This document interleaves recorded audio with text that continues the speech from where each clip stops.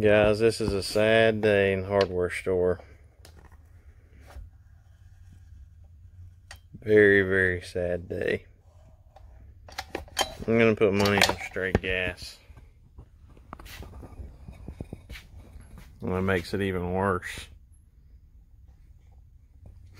You know what makes it even worse?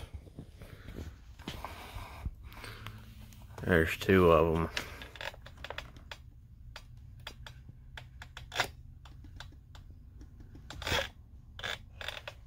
No compression. 661Z and the 880.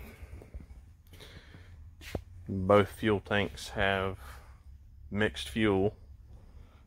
I did a test, so we're good there, but a different company ordered a new MS880 41-inch bar. We also ordered a 661 with a 36-inch bar.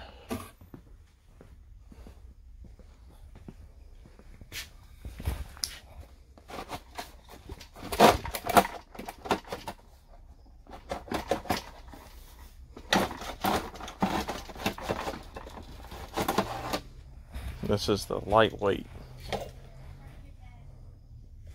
Roll-O-Matic Light, made in Germany. This is also non-mtronic. This is just a 661Z. Has a standard choke system. It's got the new HD2 filter. It's nice and clean, nice and white, so you can tell when it gets dirty.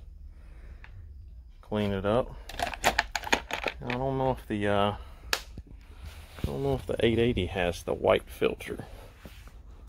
Let's see.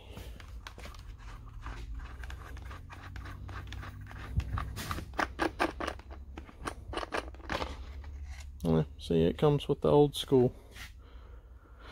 The old school looks like a K&N. Wonder why that is.